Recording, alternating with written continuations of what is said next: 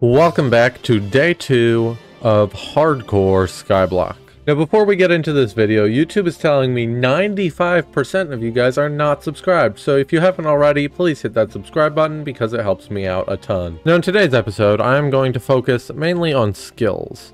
Now let's start off by claiming this for a pretty decent diamond upgrade. I mean, it wasn't really like low, but it's much better now. And also redstone up to level 7. Now in today's episode, I think we're going to start off with enchanting because I haven't exactly done this today. And there we go, enchanting 18. And before I forget, we're going to type /death count just to start off with a 0 death count of the series. And we should probably work on foraging, and then we'll move on to something, maybe fishing, but I don't think fishing quite yet. There's nothing wrong with fishing, but I think we're going to go for combat and the saving grace recipe, which we're getting close, but we're still not there. And there we go, foraging level 20, which I think is where we stop foraging for a little while. Now I think it's time to work on combat, as well as getting that saving grace recipe, and I guess getting some summoning eyes in the meantime, which I'm probably just going to cut back after I do this grind because it'd be pretty boring to watch. And we just got combat level 19. Which means one more level until we can go to the Zealot Bruiser hideout. And that's just going to be nice because I'm going to get a lot more coins there than I am in here. And yes, alchemy level 22 and sheep level 65. So I think I might end up getting wise dragon armor pretty soon because when I want to go do Slayer, I need a better set for outside the end. There we go. I think my health and defense are pretty much the same, but 88,000 damage, yes. Okay, it even went up in the end, but the good news is it should be doing this probably close to this much damage outside the end, where before it would have been close to half of this. So I have pretty good confidence that we might even be able to do a tier 4 Revenant boss. I'm not going to try it until I get the saving grace because that's just too much of a risk. So I just got combat level 20, and that means we can join the Zealot Bruiser hideout. And I am able to one-tap because of the gear that I have right now, which is a little bit overpowered, but I think it's great.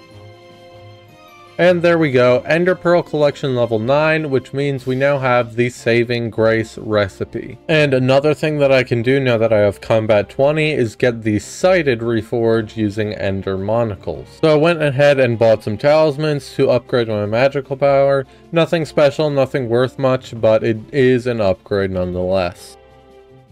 And now I am taking on a tier 4 Revenant. I just got a Saving Grace, so it shouldn't be too risky. It doesn't look like he's actually doing almost any damage. Maybe a little bit.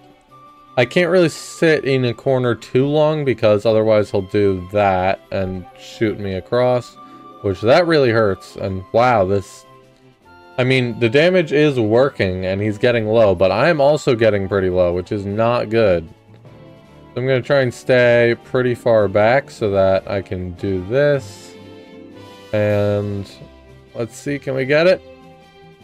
Alright. Tier 4 Revenant complete. It could have been a little bit better, but we did get there in the end. And now I'm on to fishing, which I have bought an ice rod here as well as a challenging rod, but I can't quite use that yet. I just got fishing level 9, and I'm just going to keep fishing for a little bit. I think I might take a little break at 10 because this is pretty boring, and there's no real need for it at the moment. So I was just minding my own business fishing, and someone came up here and they wanted to give me salmon armor, which I don't really see any reason I shouldn't just accept it. So thank you for that, sir. That was very nice. So I just got the fishing level 10, and now I just purchased a level 81 legendary rabbit.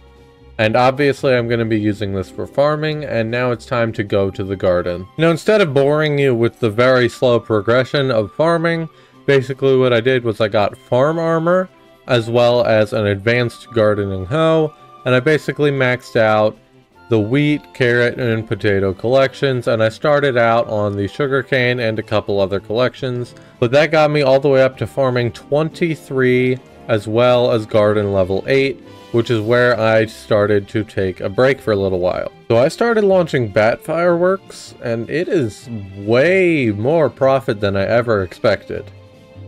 So I've been looking at the price of bat person armor, and I have just enough to get one piece of bat person armor. And honestly, it looks insane for flipping. So I'm gonna try and flip a little bit and see what happens. So the hour directly before the Spooky Festival is just overpowered for flipping. Like, I started with 500,000 coins, and here I am with almost 9 million coins. Now, if you look at the calendar, there are quite a few more events coming up, all because of Halloween. And I think I'm gonna try and flip for most of those. But for now, I'm going to turn this money into a booster cookie, which will be very helpful for skill experience, and I can just get that money back during the next spooky events. And now this time I actually have more time to flip because it is just the beginning of the hour before the spooky event. So now I'm just going to start flipping and see how much money I can make crafting bat person armor. It's insane because every single piece of armor is like over 1 million coins profit. And they sell basically instantly. So I'm already up to 7.3 mil, but if we look at my auction house, it's actually a little bit crazy because I have 14 other pieces waiting to sell. I just made 70 million coins in about 1 hour just before the spooky event. You can do this on a brand new profile. This is absolutely overpowered. And the last of it just sold, which brings us up to 120 million coins. This is absolutely ridiculous. This is just overpowered. So the Great Spook just started, and unfortunately bat person armor is just not selling as fast this event. It's still pretty good, and it's easily profit, but it is just pretty slow.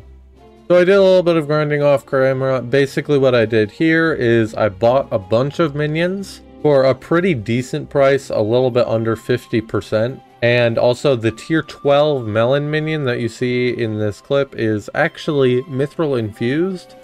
And it was just, I think I got it for like 2 mil total. And also, of course, I did craft some minions because it's pretty useless to just buy minions if you don't craft them as well, because you need those minion slots. So along with those minion slots, I ended up buying a glacial scythe, which I'm going to be using for zealots. Now this is better than my Aurora Staff because the Aurora Staff is super slow, and if you see this Glacial Scythe, it can basically shoot instantly. And I just bought both Aurora and Crimson Armor, so now I have a decent melee set that I can use for Slayers, as well as a really good mage set. So I just ran through the entrance and floor 1 in random dungeon parties. Now, it was super easy, but I don't think I would be able to do floor 2 yet. So I'm going to claim up these minions, and I think that is going to do it for today's episode. Now, it is the end of the episode, so I'm going to type /death count, which I just did, and as you can see, I still have 0 deaths. Thank you guys very much for watching, make sure to subscribe, and I will see you guys next time.